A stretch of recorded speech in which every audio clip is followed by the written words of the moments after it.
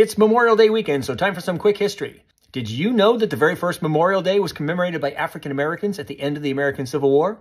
Yes, indeed. It took place in Charleston, South Carolina, just weeks after Lee surrendered to Grant in the spring of 1865. Recently emancipated African Americans created a formal cemetery and gave proper burials to 257 Union soldiers who died at a nearby Confederate prison camp. Then, on May 1st, 1865, they joined with some white missionaries to commemorate these men that they called martyrs.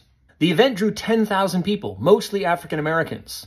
Black children paraded and sang songs. Black preachers delivered sermons and led prayers and spirituals. Some white Union soldiers also delivered speeches, and everyone decorated the graves with flowers.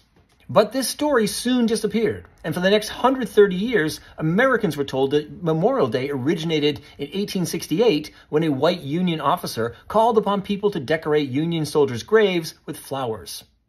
Then in 1996, historian David Blight rediscovered the story in the course of his research for his landmark book, Race and Reunion.